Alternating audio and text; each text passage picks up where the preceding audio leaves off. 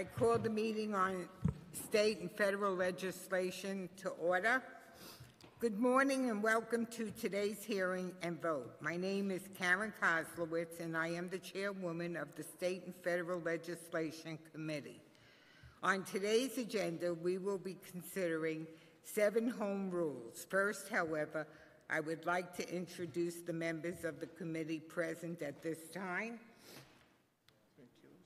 We have Councilmember Ben Kalos, Councilmember Maisel, Councilmember Perkins, and Councilmember Landers. Is Donovan on the committee? Okay. The first state legislative resolution this committee will be considering and voting on today is Senate Bill S6626 and Assembly Bill A8323. Which would amend the real property tax law by adjusting the State Board of Real Property Services class equalization rule for 1 year only, to cap the maximum class growth at 0% for New York City. This formula is used to determine the tax rates for each of the 4 classes of property. The effect of this change would be to reduce the amount by which the current base proportions for any class, including class 1, 2, and 3 family homes, is allowed to grow, resulting in citywide savings of about $250 for a typical owner of a class 1 single-family home. If it does not pass, the council must adopt the default SBRPS formula, and tax rates for class 1 residential home would rise 6%. The second state legislative resolution the committee will vote on is Senate Bill S5484A and Assembly Bill A7185A. This bill would make the widows and widowers of sanitation workers killed in the line of duty due to accidents eligible to receive accidental death benefits just as the surviving spouses of other members of the uniformed services, including the NYPD, FDNY, and New York City correction officers.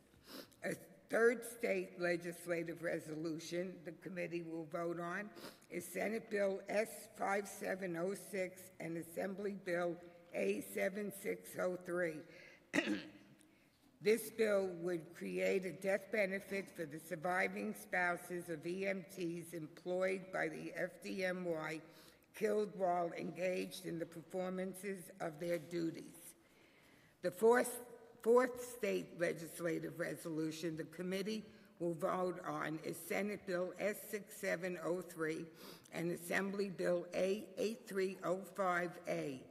This bill authorizes the discontinuance of the use of certain parkland in Flushing Meadow Park to permit the construction of a new pre-kindergarten facility in the proximity of the New York Hall of Science, which would provide opportunities for children to attend a program that focuses on science, technology, engineering, and math. The fifth state legislative resolution the committee will vote on is Assembly Bill A8419 and Senate Bill S6721, which authorizes the discontinuance of the use as parkland in the city of New York, commonly known as the Marx Brothers Playground. The parkland will be transferred to the New York City Educational Construction Fund to permit the construction of a combined occupancy structure as defined in Section 452 of the Education Law. The sixth state legislation resolution the committee will vote on is Senate Bill S6724 and Assembly Bill A8422, an act to authorize the City of New York to discontinue the use as parkland of a portion of Corporal Fisher Park in the borough of the Bronx and to sell and convey such land upon terms and conditions to facilitate the construction of affordable housing.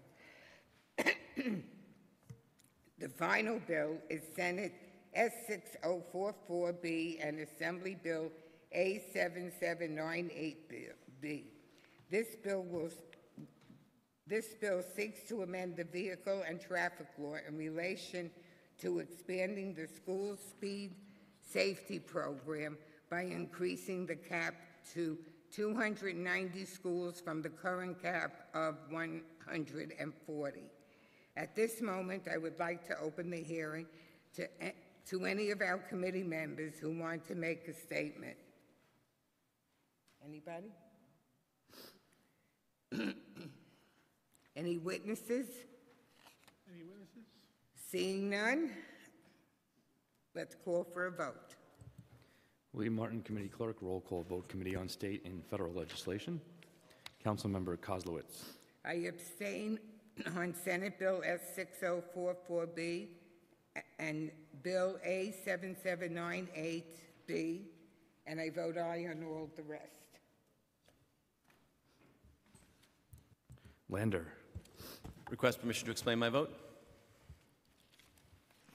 Madam Chair. Yes. Thank you. I will be voting aye on all and with special enthusiasm for the SLR for Senate 6046B and Assembly 7798A, which increases the number of speed cameras outside schools from 140 to 290. The short story is this bill will save kids' lives at those locations where school speed cameras have been installed. We've seen a 63% reduction in speeding, 13% fewer traffic injuries. The point of this bill, look, I wish we had a school speed zone in front of every school with a speed camera, but at least after all the work that's been done, I want to give enormous credit to Families for Safe Streets, especially the families of victims of traffic crashes who have devoted heart and soul for several years now in Albany. This would not be happening without them, and this council is proud to have been their ally in so much work together, and I'm proud that we're doing that again today. So thank you. I vote aye on all. Kalos.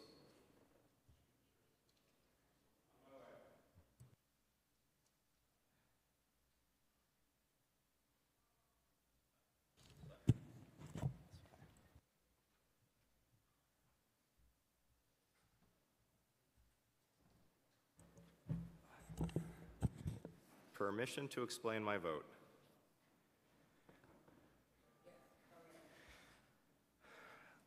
I'm tired of people dying in my district from preventable traffic accidents, not accidents, collisions. I have schools all over my district. I have 18 of them, and I have people dying in front of my schools, and people are speeding.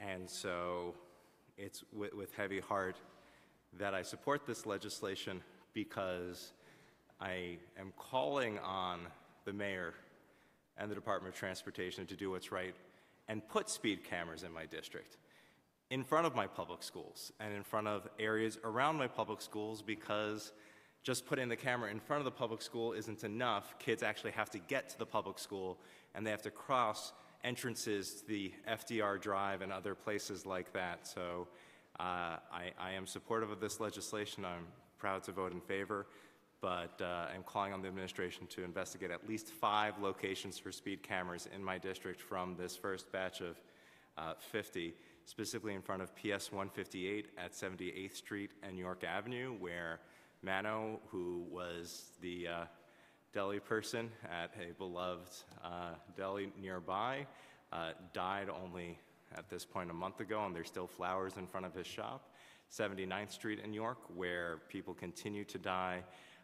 The York Avenue in the 80s, where people continue to die.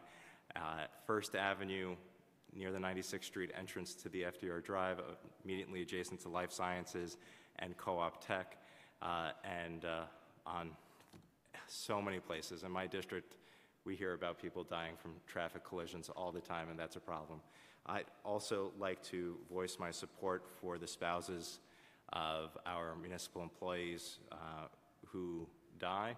Tragedy can strike at any time, and we do need to take care of their families, especially for folks who are the ones who run into danger and help as emergency medical technicians and our sanitation workers who are doing amazing work And last but not least, anything I can, almost last, pre-K seats. I'd love to have a STEM pre-K center in my district. And with regard to, I don't believe we have do we have a bill number on all of them? Pre-considered state and legislation reso number with regard to S6721, A8419, with regards to the alienation of a playground across the street from my district to erect a 700-foot tower. I make note of the fact that none of the local assembly members are sponsoring this legislation, and that is deeply troubling to me. I have heard from numerous residents in my district that they oppose this project. However, it is literally across the street from my district, and in all deference to the speaker and the fact that each member should have the power in their own district, I vote aye on all. Mizell. Yes. Reynoso. Permission to explain my vote? I would be voting aye on all. I just want to make sure that I'm extremely happy to see the amended retirement and Social Security law from the state for sanitation workers. The sanitation workers have the most dangerous job in the city of New York when it comes to deaths. And I want to make sure that we do everything we can to continue to assist those families that have to struggle through a tragedy like that. I also want to acknowledge the fact that the speed cameras actually work. We have the data, we have the information, and we have to allow the Department of Transportation almost full autonomy as to how they want to move forward with this program, and let the experts do their job. And I trust wholly that the Department of Transportation would be able to do that, and I'm happy to vote aye on the speed camera legislation as well. Again, I vote aye on all. Thank you very much, Chairwoman. Perkins. I vote aye on all. All items on today's agenda have been adopted by a vote of 6 in the affirmative, 0 in the negative, and no abstentions, with pre-considered M as 6046B and A7798B has been adopted by a vote of 5 in the affirmative, 0 in the negative, and 1 abstention.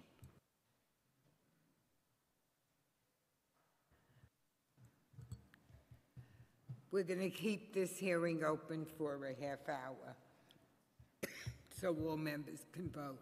Thank you very much.